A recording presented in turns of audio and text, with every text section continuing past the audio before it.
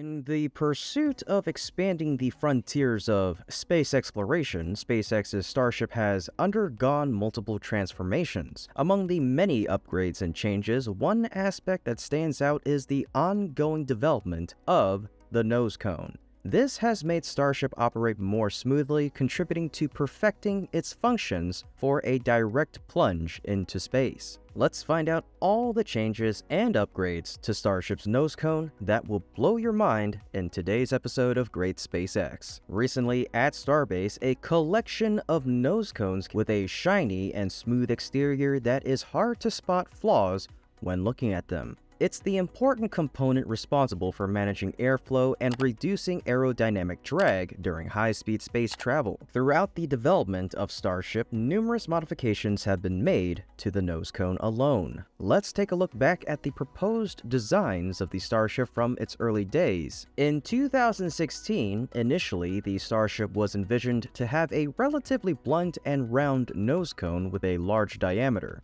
However, as the prototypes were completed, the Nosecone became more streamlined and refined over time. This may be due to Elon Musk's inspiration from the movie The Dictator. Elon shared this in an interview with Joe Rogan, the scene in which Cohen's Admiral Aladdin, the authoritarian ruler of the fictional nation of Wadia, evaluated that the rocket his engineers had built. The vehicle had a blunt front end that made Aladdin unhappy. "It is too round on the top. It needs to be pointy," the dictator told the head of the nuclear program. It is too round on the top, it needs to be pointy. Then, Elon Musk made a comment that it looks cooler. It's quite fun when aesthetics are combined with the awesome power of rockets. But the reality is that a rounded curve would be an ideal shape for a cone designed to launch into space. However, it's not that the pointed cone has no effect, it's just that it has less effective air resistance.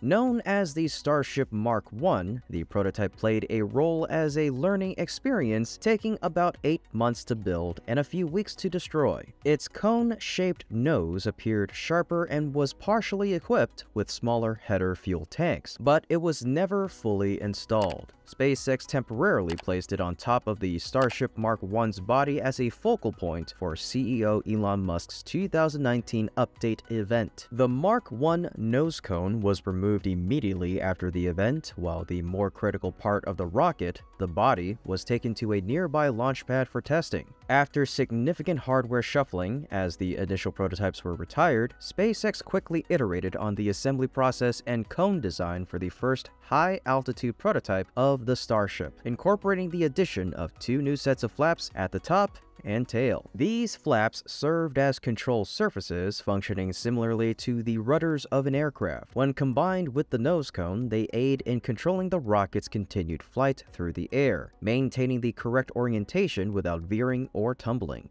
The addition of these flaps facilitates the smooth execution of Starship's vertical landing approach, flipping belly first and then using a combination of small thrusters and the 4 larger flaps to descend stably back to Earth. Imagine how a skydiver can adjust their body, arms, and legs to control their direction and attitude. The Starship utilizes the 2 sets of forward and aft flaps to achieve a very similar level of control. The first prototype equipped with flaps since Starship Mark I is the Starship SN8, or serial number 8. SpaceX successfully propelled the rocket to its maximum altitude, completed the installation of the new Nosecone, and completed a high-altitude test of 50 meters. One of the other noticeable advancements in the Starship Nosecone is the transition from rough exterior surfaces to smoother metal walls. Previously, SpaceX utilized a welding technique that involves assembling multiple conical rings made from thin stamped sheets or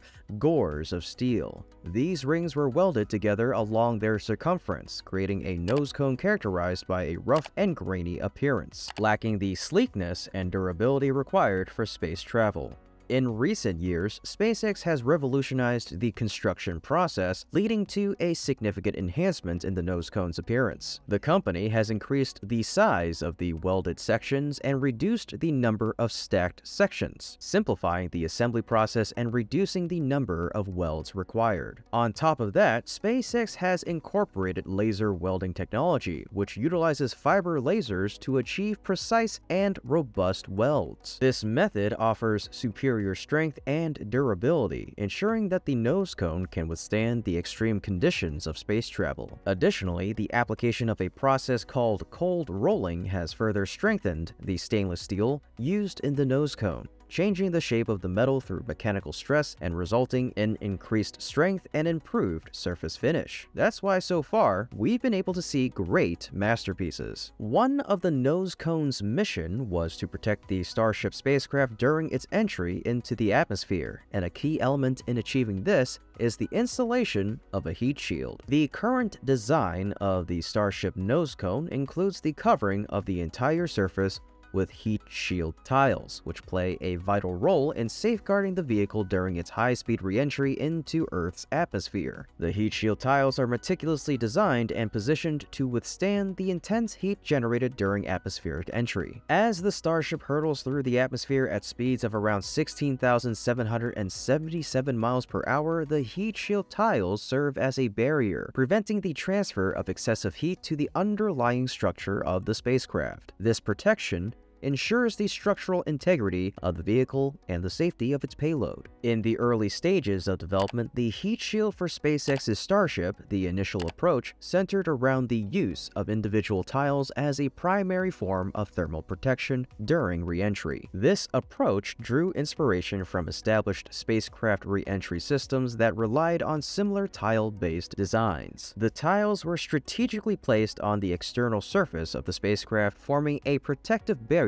against the extreme heat generated during atmospheric re-entry. However, despite the effectiveness of this method in previous spacecraft missions, it was not without its limitations. The intense conditions experienced during space travel include the extreme temperature differentials and aerodynamic forces increased the risk of tile failure. Even a small gap or damage to a single tile could compromise the integrity of the entire heat shield, potentially jeopardizing the spacecraft and its occupants. With each re-entry, the tiles would inevitably experience wear and tear, necessitating extensive refurbishment or replacement. This compromised the efficiency and cost-effectiveness of the spacecraft for frequent launches and landings, where rapid turnaround times were crucial. Given these limitations, SpaceX recognized the need for a change in the design of the heat shield for the Starship.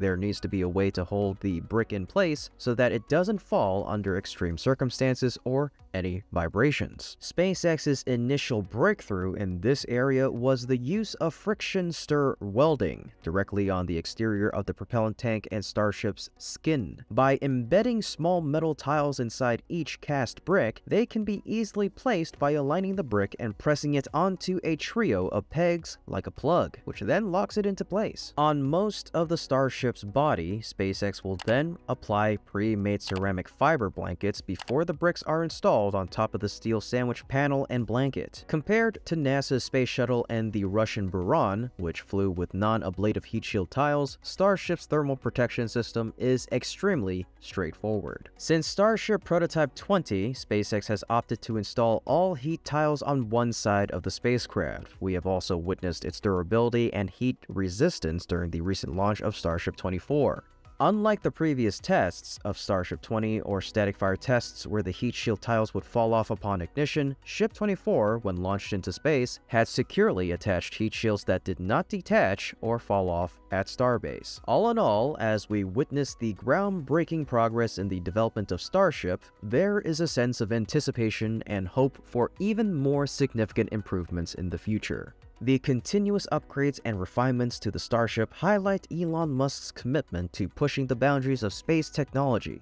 With each iteration, Starship brings us closer to a new era of space exploration, where ambitious missions to Mars and beyond become more feasible than ever before. Thank you so much for tuning in to today's episode. If you enjoy what my team and I are doing, you can become a patron through our Patreon link in the description below. Otherwise, as always, this is Kevin from Great SpaceX, and we'll see you soon.